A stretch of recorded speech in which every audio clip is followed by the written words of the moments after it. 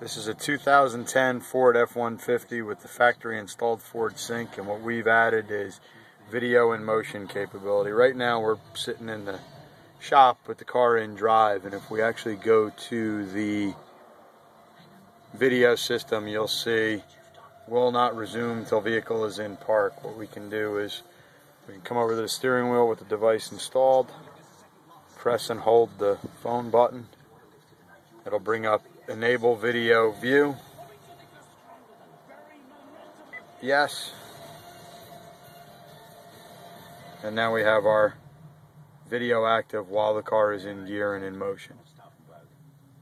System is plug and play, so there's no warranty issues. It also allows view of the camera while the car is driving.